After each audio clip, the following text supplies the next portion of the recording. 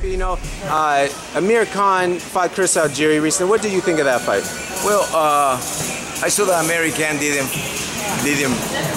brought him on. You know, didn't bring it on. You know, didn't fight the way that he was supposed to, and Algieri fought better than I expected.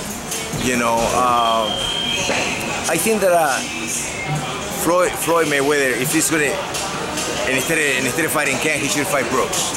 Kell Brook? Will be, yeah, sure, will be a much better fighter. Yeah. Why do you say that? Just because Brook is undefeated. He come to fight, and he don't complain about that I overtrain. Yeah. There's one thing the fighter always complain, overtrain. There's no such a thing like an overtraining. There's no such a thing like that. Maybe he didn't rest good enough. Maybe he's thinking too much about Floyd's fight. And you gotta go fight by fight.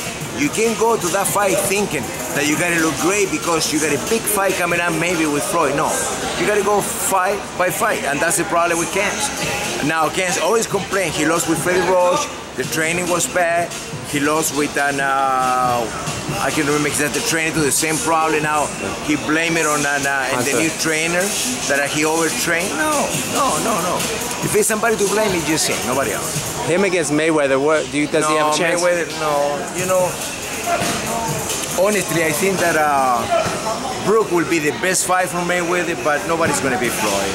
You know, Floyd. Talking Brook versus Brandon Rios. What about that one? Oh yeah, Brook all day.